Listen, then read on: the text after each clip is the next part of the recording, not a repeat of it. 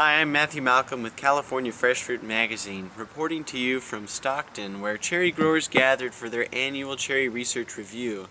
This event provided them with a great opportunity to meet together and learn how to improve their orchard management practices, backed up by research funded to the UC Cooperative Extension. One of these researchers, Doug Gubler, addressed growers today on canker disease control in sweet cherry orchards. If you look at the overall symptomatology of canker diseases, we have limb dieback, cankers in the vascular system, seen on cross-sectioning, rupturing of bark, exudation, and gumming. And these are kind of common across all the canker diseases. The fungal diseases that I've been working on are canker disease fungi that get in through pruning wounds and cause a lot of damage in the tree that result in scaffold branch removal or tree removal. And so it's important to be able to recognize what they're dealing with when they're pruning the tree.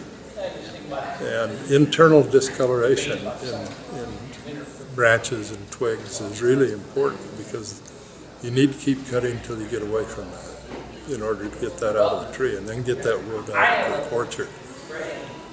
Fungicides can be used. We've got Vitasil, which is an organic product that can be diluted and sprayed by tractor, and we like to see Raleigh and Topsin M included in that spray program because it gives you a more rapid kill of the pathogen. So other than the foliar diseases, these are very important, and I think maybe even more important today than some of the foliar diseases. Timing of application is after pruning. If we're pruning in the winter and we have rain or fog, it's important to get the treatments on immediately after pruning. If summer pruning, it's important to put those treatments on before sprinkler irrigation. Or it's actually better to prune after sprinkler irrigation in the summer, after harvest. So